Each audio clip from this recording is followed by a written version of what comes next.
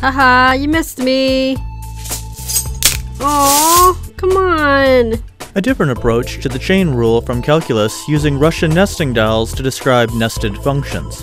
Brought to you by mathrhythm.com. Let's take a look at an example. This is a nested function.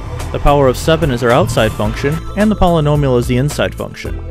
The same rules of calculus and our derivatives still hold though, so we're going to go ahead and take the power rule, bring that 7 down in front, reduce the exponent to a 6, but we're not done yet. Because this is a nested function, we still have to deal with that inside function.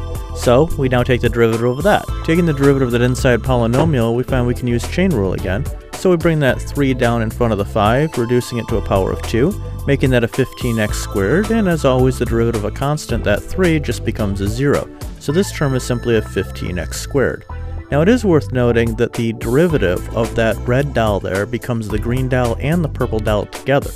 In other words, when we do this inside-outside function of chain rule, it's important to note that it is always a product of both terms.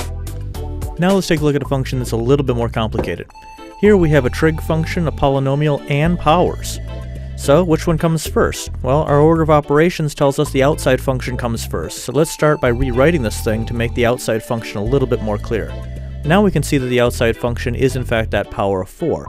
As with the power rule before, we bring the 4 down in front, reduce that power to a 3, and leave the inside function alone. The inside function in this case is the sine and the polynomial.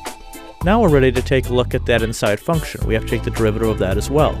So the next function on our list is the sine function. The derivative of sine is just cosine. So we go ahead and make that a cosine of the polynomial. Again, leave the inside function alone. Do not touch that polynomial yet. Now, we're finally ready to go ahead and take the derivative of that inside function. Now we'll take the derivative of that polynomial. So we bring that 2 down in front of the 3, making that a 6x, and that's it. We're done. The derivative of a constant is still 0 as always, so our last term is simply a 6x. Now, it's important to note that the derivative of that red doll is actually the green, the purple, and the blue dolls together. Again, it is the product of all of those terms. You ready for an ugly one? Now I know what you're thinking. Wow, 2 trig functions, a longer polynomial, and powers? Oh my. But don't fret. Take a deep breath. Good. Now realize that the powerful thing about the chain rule and this nesting doll example is that the technique does not change just because you have more functions nested inside of one another. The only difference between this and the past 2 examples is that this one is going to be a little bit longer. So, let's get started in the same way with your first step. Rewrite the problem so that we can more clearly see what the outside function even is. Alright, the outside function is that power of 5. Bring it down in front via power rule, reduce it by a power of 1, turning it into a 4. Leave the inside function alone. In this case, your inside function is the sine, the tan, and the polynomial. Don't touch any of them. Now you're ready to take the derivative of the next step, the inside function. The inside function in this case is going to be that sine rule. So, turn the sine into a cosine, leave the tan and the polynomial alone. They are your inside function on this step. Now you're ready to take the derivative of that function. So, the derivative of tangent is secant squared. Again, leave the polynomial alone. Now finally, you're ready to take the derivative of the far inside function. So, bringing that 4 down in front, we get a 28x cubed. Bringing that 3 down, we get a 24x squared. And the derivative of a constant as always is 0, so our final piece is 28x cubed plus 24x squared.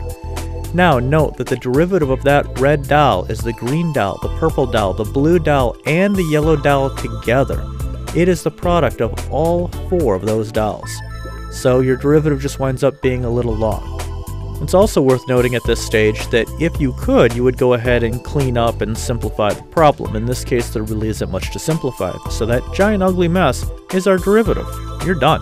If you found this video interesting, or at least found it helpful, you can find more videos and examples at mathrhythm.com. If you feel like you need a little additional help, that's okay too. We offer both online and in-person tutoring.